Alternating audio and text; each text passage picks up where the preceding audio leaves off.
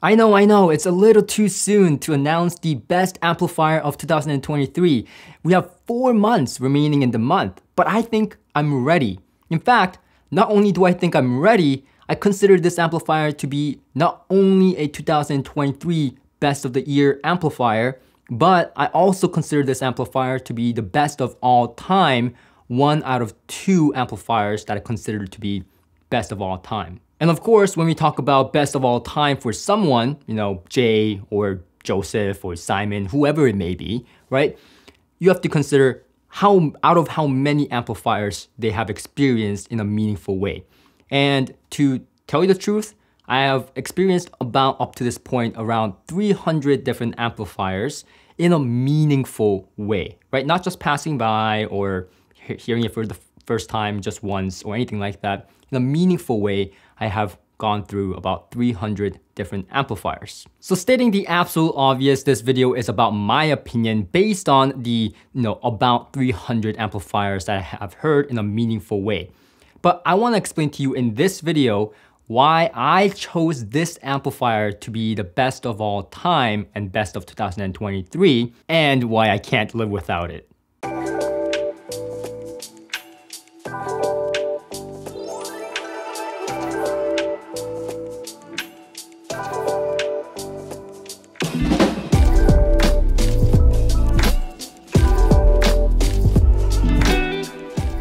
So for some of you that know, I have traveled quite a bit this year to find hi-fi gems hidden under a rock, right? So I went to a lot of shows, I went to a lot of manufacturers, and I plan to do that more, but we'll see. I have a few more trips coming out very soon. But anyways, one of the shows I went to was the Florida Audio Expo. Great show, and other than just being a show, I mean, it's in Florida, right? So great food, great company, everything was amazing. And there was a lot of great sounding rooms. It was one of the shows where I thought, wow, despite it being a show, despite it being a hotel room, there's a lot of brands that dedicated to setting things up correctly. So I covered a lot of rooms, and then towards the end of the show was when I stepped into the AGD room. Now, I have no clue at this point who AGD is or what they provide, no experience with it whatsoever. Total blank. And the reason I went into this room was because I covered most of the rooms that I wanted to cover already. And then I was just wandering around and I heard this music, like this musicality coming from this room. And I know this is so cliche. I mean, you hear this story all the time from many different people, but this is exactly how it happened. I can't tell it any other way, right? So I went inside, sat down. They didn't know who I was. I just sat down and I just started listening to the system. And I think I just sat there, enjoyed the musicality for 30 minutes. And that's rare for me, like really rare for me at a show setting, because for some of you that have met me at shows, you know how I am. I have a camera strapped on me, it's heavy. I go sit there, listen to 5-10 minutes, and then quickly write down my impressions, shoot with the camera, and then I move on. 30 minutes of straight listening at a show setting, I have to really be engaged in it. And I was. This room was fantastic. But they had these like tiny amplifiers, right? That looked like a tube amplifier. And at this point in time, I was totally fooled. I was like, this is a really nice sounding, small, tiny amplifier. In fact, it was not until I went onto the computer to edit after I came back home that I found that, wait a minute, what are those things inside the tube? It was not a tube amplifier. I was flabbergasted, right? And some of you quickly pointed out during my coverage, right? In my coverage video, some of you pointed out that it's probably no difference between tube amplifiers or solid state amplifiers, and it's all in our heads, right? But there is a small flaw in that logic, and I'll tell you the reason why. So when you go to a show like this, there are so many tube amplifiers, right? There's huge, big transformer, like monolith tube amplifiers that's way more impressive, right? So like when you look at it, you're like, holy shoot, that thing better sound good. So me having, all that experience in those rooms and coming into this room with what is perceived to be a small, tiny tube amplifier. Now we know it's not a tube amplifier, but at the time, I thought it was a tube amplifier because it had that musicality, it had that flow on music, it had that kind of tube mid-range, that magic going on. And yes, I was fooled. I admit, I was fooled. However, I don't think the reason was because it looked like a tube amplifier. Even if it was without the tube, I would still be impressed by the sound because I'll tell you right now, this room sounded better than 98% of the show. Yeah. And they were in one of those smaller rooms. So if we consider only the smaller rooms, I would have picked this room as the best of the show. And yes, I am comparing to even those rooms with gigantic tube amplifiers, full-sized amplifiers. So, and we're gonna get into why these amplifiers, these tiny amplifiers, can sound so good. What's their trick?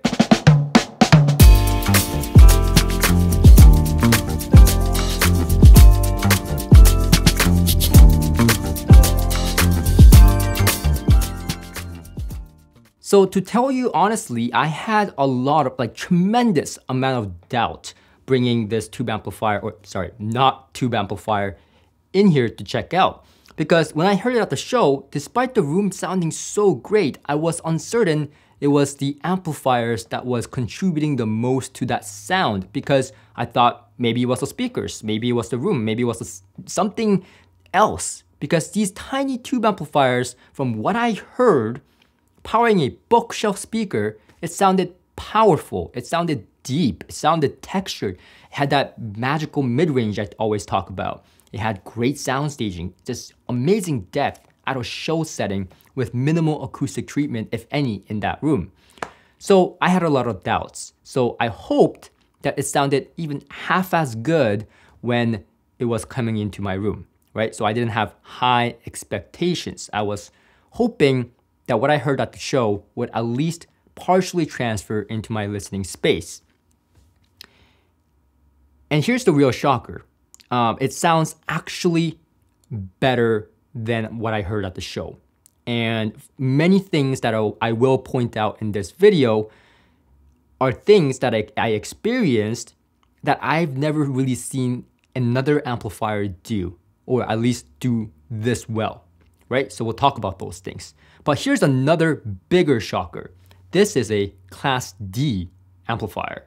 Yeah, you didn't see that one coming, did you? It was like a woo, just straight on. I mean, so that was the same for me, right? So for those of you that have been watching me for a while, you know that I am not a huge fan of Class D amplifiers. I appreciate it. I admit it's getting a lot better, but up to this point, I have not found a Class D amplifier that I would say, you know what?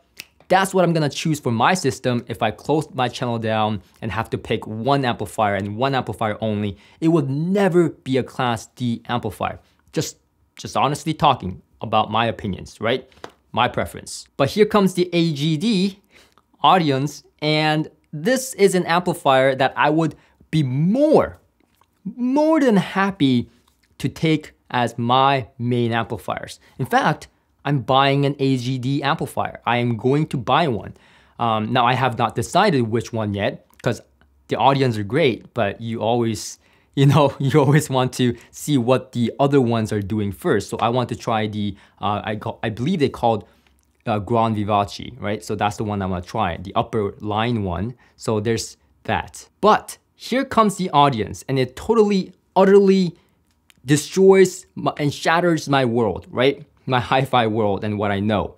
Not only is it a Class D amplifier that sounds better than any Class D amplifier I have ever heard, but it's also the best amplifier, bar none, right? Class A, Class AB, tube amplifier, it doesn't matter what it would be.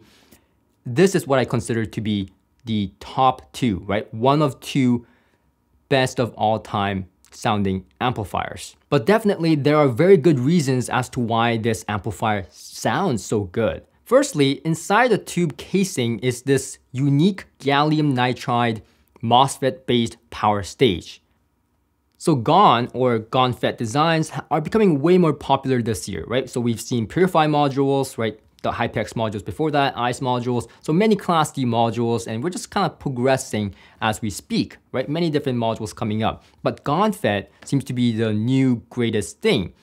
But what makes this AGD amplifier, better than other GON-FET designs? Well, for one thing, they have a patent on this specific design they call GON tube technology. And so because it's patented, naturally, you can't copy it, right? So competitors cannot copy this specific design. In fact, this is not an OEM design. Not a single board is made by a third party. Everything is made in-house according to AGD, including the design work. So everything is done inside house. So the designer and the founder of AGD, his name is Alberto. And looking at his CV, which is by the way, available online, it explains a lot how he was able to design and also patent this technology, right? Because not anyone can just do that, right? Especially without third-party help. So this individual, first of all, holds 10 patents. Now that's a lot of patents, that's impressive.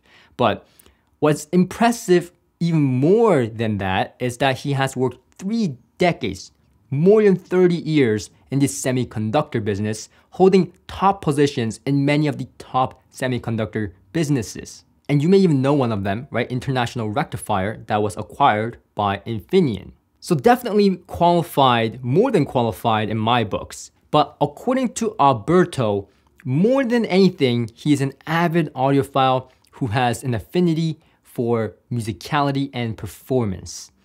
So that's what he strives for.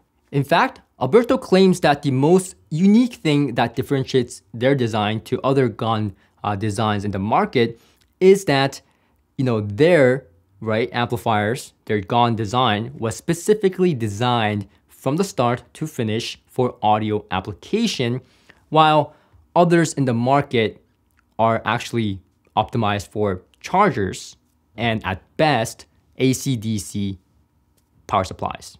AGD also posts many measurements on their website that backs up their claims of being one of the best, if not the best in the market currently. But Alberto is quick to point out that designs that are good on paper doesn't always translate to good sound.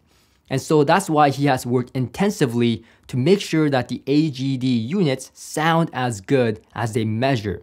And I have to second that.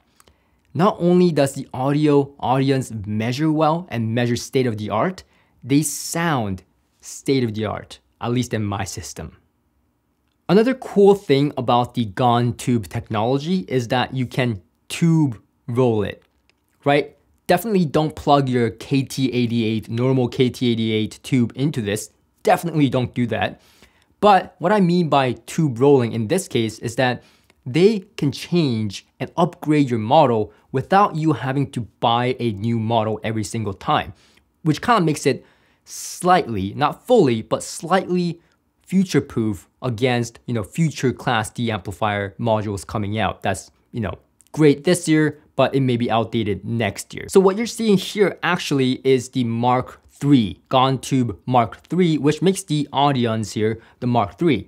So for those of you that are at home, maybe you have the Audion Mark II, maybe, then as of September, so as of this month, you can purchase the Mark III GON Tube, switch it out, and now your unit is upgraded from the Mark II to the Mark III. Bam!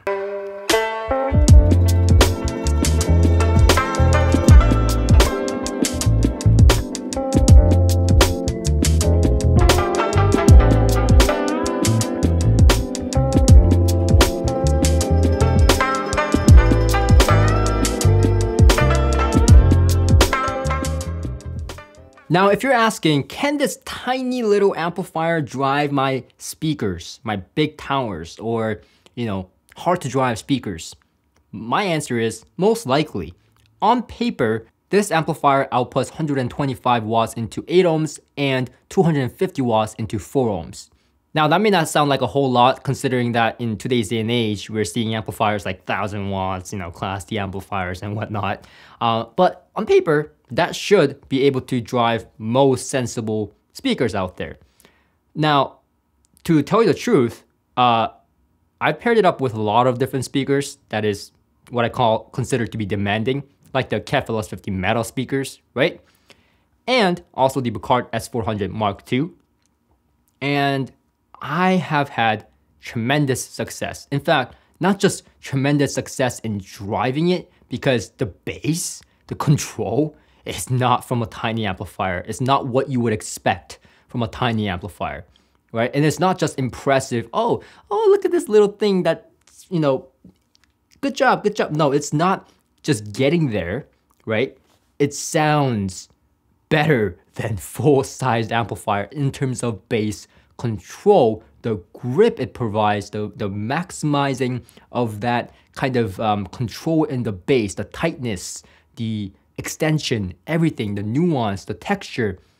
It's remarkable. I'll go for us to say, to be entirely honest, it is the best I have heard the KEF LS50 metals and the Bucard S400 Mark II's sound in my room.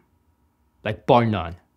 Now, it will take absolutely forever for me to go over every speaker I try the Audions with, because as you have seen in my previous videos, the Audions are just sitting there, right? It's being plugged into every speaker, and I played it with speakers that I reviewed before as well. So I've paired it up with maybe 20 pairs of speakers at this point, right? That's a lot. So we're not gonna go over every single one, but for many of them, it sounded the best I've heard them.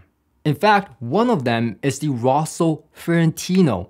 Now, I can't explain it. It's an absolute amazing synergistic match with the Rosso Fiorentino speakers. And so is it with Sonos Faber speakers, right? The tonality, the warm character, the slam, bass extension, the grip, the texture, the nuances, most importantly, the imaging, the depth in soundstage, the width in soundstage just explodes smooth with all the details there. It is an absolute glory because you can hear all the details without the thinness, right? You get all the details. I would say it's as detailed as any detail freak would like it, right? There's all the nuances, all the micro details, everything is there, but it's not bright, it's not lean sounding, right? It sounds muscular, there's meat to the bone, there's meat in that mid-range, there's authority. Now another great example here is the Magnepans, right? You wouldn't expect this tiny little amplifier to drive Magnepans, especially considering how finicky Magnepan speakers are. I still remember when I was testing Magnepan speakers, some amplifiers, some integrated amplifiers and solo amplifiers even, shut down because of Magnepans, right? When I plugged into Magnepans, I remember testing different pairings when I was working at the audio store to find the right pairing. And until I found Hagel amplifiers, right? I had multiple times in my space where I'm playing too loud and the amplifier just, and then it shuts down, right? A lot of safety features these days, so thank God. But this tiny little amplifier drives Magnepans, no problem. Not a sweat. Zero sweat. And rightfully so, Alberto, guess what? Uses Magnepan 1.7i's in his room as well, in one of his listening rooms. So there you go. Now again, not only does it sound great with variety of speakers I have tried, but like I said, it sounded their best. Like these speakers never sounded as good as with the Audions before, at least to me in my room. So a lot of it, if you see my past videos, you see me mention Audions a lot. Now that doesn't mean that this amplifier will sound good with every speaker out there. Absolutely not. There's no amplifier that sounds good with every speaker. But when it comes to speakers that are just tad bit warm, like the Rosso Fiorentino, or neutral, right? Or a little bit on the analytical side, those speakers are really good match with the Audions. And that's why I say, that's a large range of sound profiles, right? Tad bit warm to tad bit bright or analytical. That's a large range of majority of the market. It sounds really good. Like Vocal Magical speakers will sound really good with the Audions. Rossa Fiorentino, Sonus Faber speakers. Even though Sonus Faber speakers are warm, the modern Sonus Faber speakers will still sound good with the audience. I've tried it. Sounds wonderful. Even the Homage Heritage series sound good with it. But the point being here is it serves a very wide range of matching, right? Most of the time when an amplifier comes in here, very rarely is it a good match with majority of the speakers, right? But the audience is an exception. It sounds good with majority of the speakers I have tried, and that's really exciting. It really makes me enjoy the speakers more. I go, wow, I wonder what it's gonna sound like when I hook it up to the audience. And you know how weird it is to go from a full-sized amplifier to something like a tiny little amplifier like this, and then, you know, it just has better bass control. And that's the last thing you would expect from a tiny little amplifier like this. But it explains a lot. When you look at the 30,000 per unit, right? So there's 20,000 on the main amplifier board and 10,000 on the power supply on each one of these Audions, right? Each one has 30,000 microfarad of reservoir so that it can handle those bass, handle those loads like that. So don't let the size fool you. What looks like a tiny desktop amplifier at best, this amplifier will kick most full-size amplifiers in the ass to the moon. So in terms of dynamics, if you're talking about slam, if you're talking about extension, grip, control, texture, all those base things, right? Just throw your preconception of tiny amplifiers and throw it out the window as far as you can. Because the audience will shatter your belief system. Because, I mean, I always thought bigger, heavier, the better, right? Especially in that bass control, section. But this is a different beast. This is absolutely a different beast. In terms of the mid-range, right? Everything I disliked about Class D amplifier, the glassiness on the upper mid-range, or, the leanness of it all, right? It's analytical, especially with Purify amplifiers. I find it, a little bit on the leaner side. I always found it pretty neutral, but it wasn't as musically engaging to me. I mean, it's an absolute surprise to me that the Audions measure as good as they say they do, right? Because, I mean, they sound like a tube amplifier in the mid-range, I'm telling you. To me, it has meat to the mid-range, right? It has a little bit of that smoothness, and there's no harsh edge. There's no harshness. Even if there's detail that's coming at you, that's in the recording, it's not coming at you with harshness. It's coming at you with detail. And that detail doesn't sound edgy or in your face, right? It's there to give you a good tonal balance, but it's smooth. It's not aggressive on your ears whatsoever, especially because of the amount of depth in soundstage and width in soundstage it gives out. It's just a holographic, very wide and very deep presentation that really competes in terms of sound staging with anything ultra high-end that I have tried. Dan D'Agostino's, I mean, top of the line Macintosh, top of the line, Luxman. Virtually anything I have tried in the ultra high-end, category that I listen to in my personal space, the Audions do just that. The soundstage is enormous. It's crazy good in that regard. So yeah, the mid-range doesn't bother me whatsoever. In fact, with jazz, vocals, guitars, even classical music sounds good on this amplifier because, again, it can put all those instruments just exactly where it needs to be, and it just sounds magical. It sounds like I am like at the third row of a concert hall, and it's just beautiful. It's intimate enough. It's not so far away that it feels like you're at the back of a stadium. No, it's intimate enough, like you're in a VIP seat, for the money you pay, you better be at a VIP seat.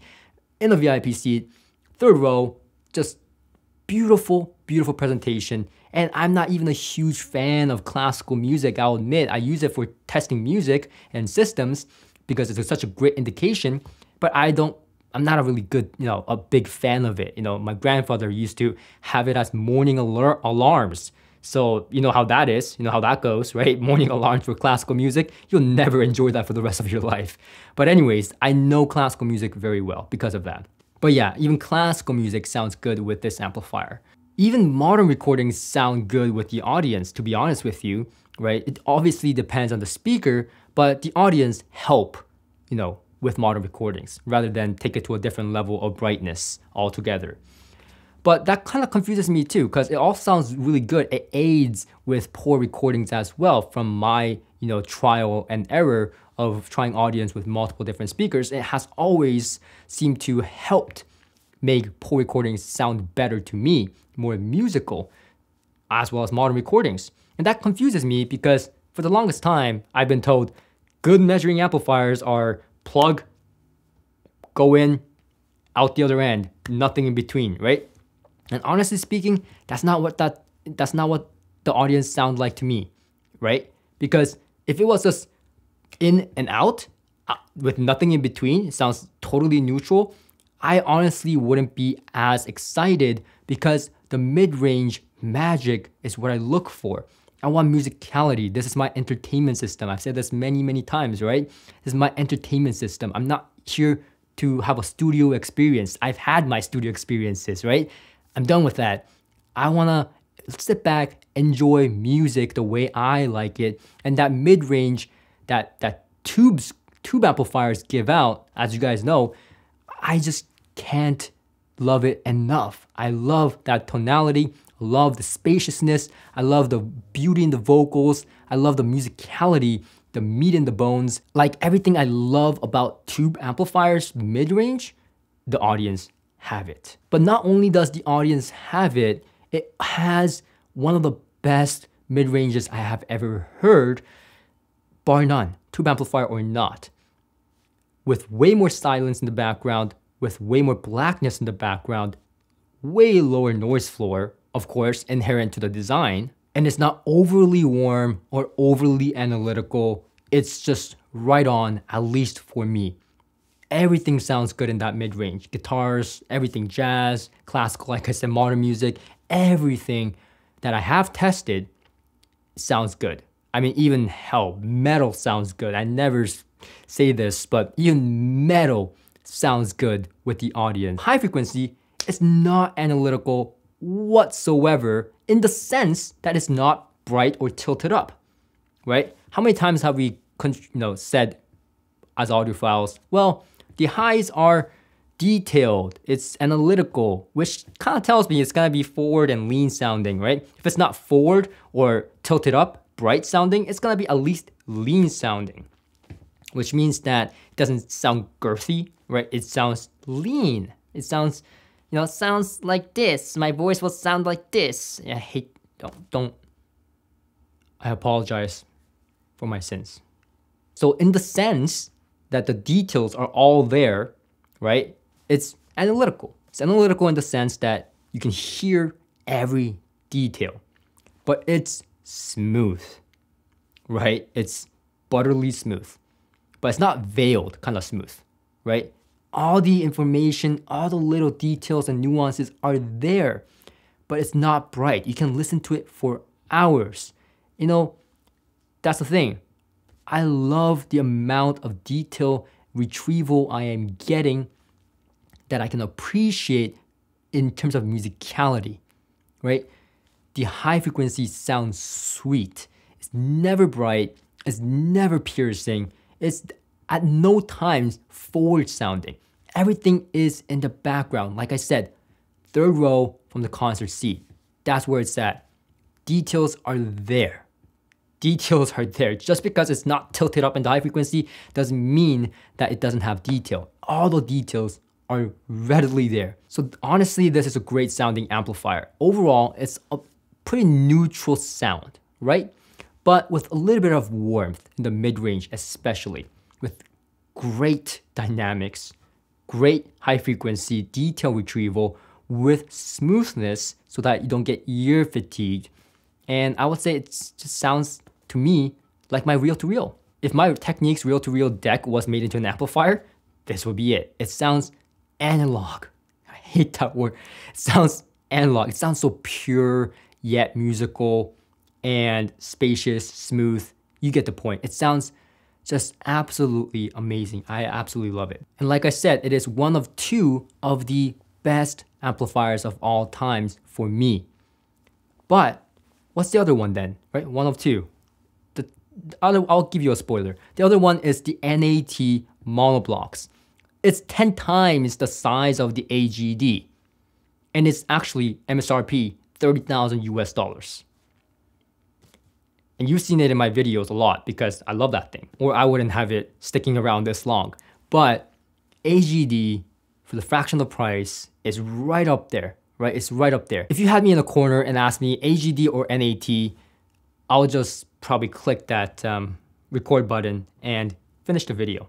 And that's exactly what I'm gonna do because I cannot decide between the two whatsoever. I'll have both. But if I must choose and speaker is a wild card, then I will choose the AGD because AGD is a better match with a variety of speakers, at least in my books, in my experience. Not to mention that it's a lot more friendly for my wallet. So listen, that's pretty much it from me. I hope this video was helpful. I hope it was not too long, and I hope it was informative. And so if you like this video, please click that like button on this video. It helps my channel out greatly and it doesn't cost you anything.